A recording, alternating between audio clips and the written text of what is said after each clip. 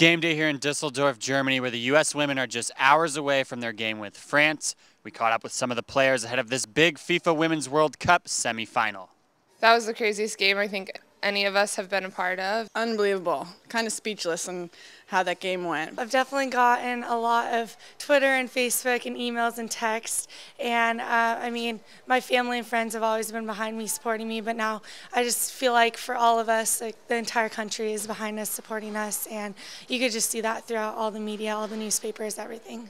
Emotionally, we have to be proud of what we did, put that behind us for the France game, and try to, not get too high, not get too low. Best game I've ever been part of, most amazing experience, but, we had a team meeting last night, told all our great stories, and it's on to France. You can feel the energy from all of us. We're excited to practice today in the stadium, and we're excited to play tomorrow. We have to go after France. France is a great team.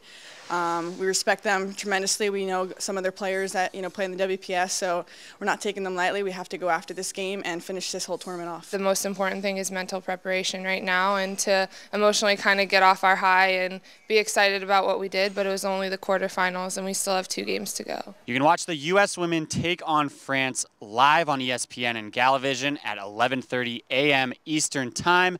That's it for Studio 90 here in Düsseldorf, Germany.